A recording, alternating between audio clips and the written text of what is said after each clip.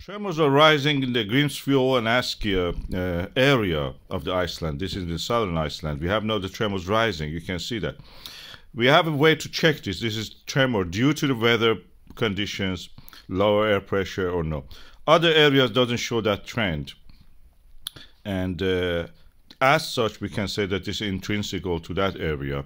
There is a real change in the depth of the ground. We have earthquake chart, and you can see that the red star in the south lower part that shows that.